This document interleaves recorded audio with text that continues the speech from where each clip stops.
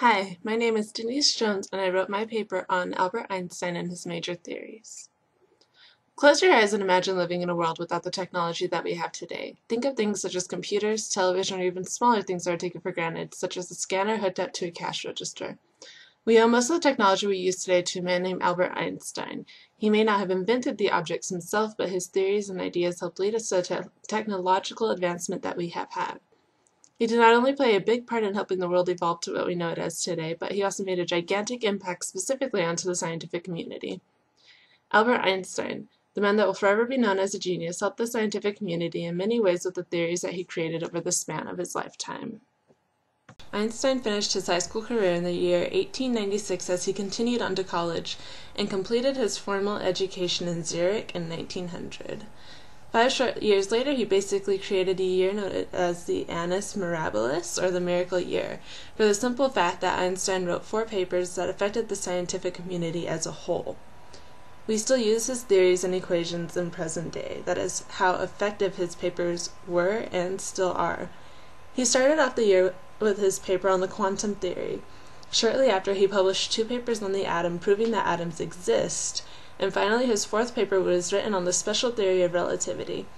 This paper introduced the famous equation that all physicists know and love, E equals mc squared. Even after all the excitement of the Annus Mirabilis, Einstein continued his studies and continued writing theories. The next more prominent theory that was published by Einstein was his great general theory of relativity. This theory pushed the special theory of relativity a little further and added gravity into the equation. Not everybody had accepted his theories right away. Unfortunately, everything takes time, including understanding ideas that were never put forward previously. It was not until 1920 that his theories from the Miracle Year were actually understood and widely accepted. The first of 4 papers written by Einstein during the Annus Mirabilis, the year 1905, was the quantum theory. This states that both light and matter consist of tiny particles which have wave-like properties associated with them. This brought upon the realization that light is made up of particles, in which Einstein named photons, and the realization that matter is made up of atoms, which are made up of particles named electrons, protons, and neutrons. Using this information, Einstein and other scientists were able to pay particular attention to light and the way that it moves and is transmitted in waves and the way that it interacts with objects. Basically, the quantum theory of light shows that particles are responsible for the transmission of light throughout the universe. One example would be how the sun's light reaches Earth. The sun transmits photons that travel at the speed of light and eventually reach the Earth. This idea can also be applied to anything and everything else that lets off light, such as something simple like a light bulb, or something bigger or more complex as other stars or galaxies in the universe. Einstein took the photoelectric effect, the way that electrons are emitted when a light is shone onto a clean metal surface, and applied it to his work on the quantum theory of light. He used this effect to prove that light was made up of particles. He was able to use his interpretation and inspiration of Max Planck's work on the quantum postulate, and used it to prove the photoelectric effect. Although this was a huge discovery for the scientific community, it was not the only theory that Einstein created. The next 2 papers that Einstein wrote during the Annus Mirabilis contributed to proving that atoms really do exist. Even in the beginning 20th century, scientists were fighting over whether or not atoms existed. Einstein was the first person to ever conduct experiments that proved that there are such things as atoms.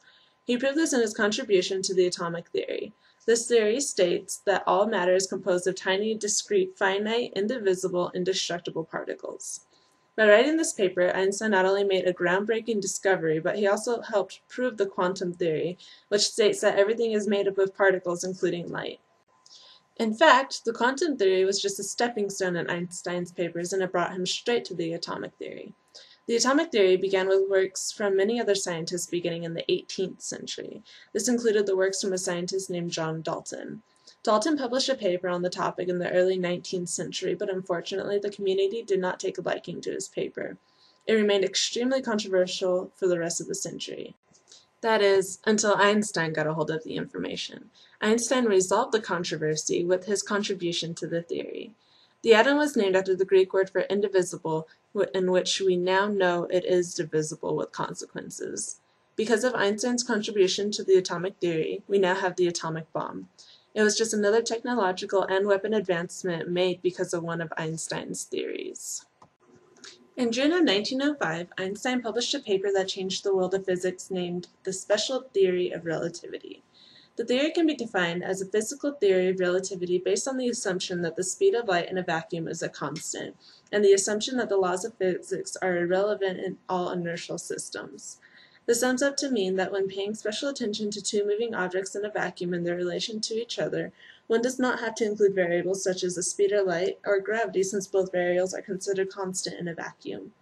Not too long after writing the theory, Einstein created an extension to the paper introducing the famous equation of E equals mc squared. The equation literally translates to the energy of a given body is equal to the mass of the body multiplied by the speed of light squared. This was a big step for the scientific community, since this equation shows that energy and mass have a direct relationship to each other. With this equation, he showed that the mass of atoms contains enormous quantities of energy. This equation combined with the atomic theory gives us the idea that every atom has mass that can be converted into energy. This is one of many reasons why we have technologies such as the television and digital camera.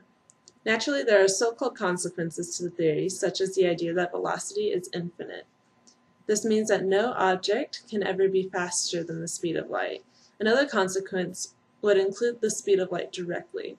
This consequence shows that the speed of light is constant for all observers, regardless of their speed.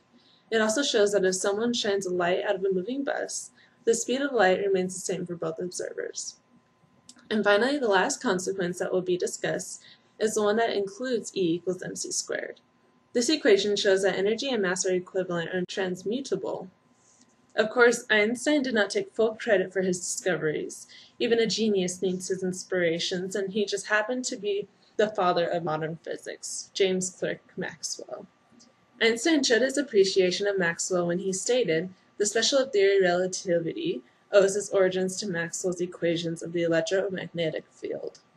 On the 100th anniversary of Maxwell's birth, Einstein was not completely satisfied by ending his discoveries with this theory, so he continued his experiments and research until he came up with a new theory years later.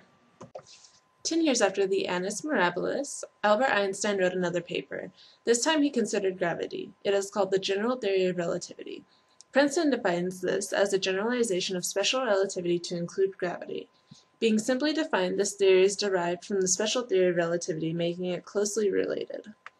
All great theories have to start somewhere. This theory started not only with the special theory, but with a principle named the equivalence principle, which states that gravity accelerates all objects equally regardless of their masses or the materials from which they are made. This led to the realization that an object in freefall falls the way it does because there are no forces acting on the object except for the force of gravity. Einstein used this theory to help show that matter and energy mold the shape of space and the flow of time. He was very adamant in his belief that there is some connection between time, matter, space, and energy.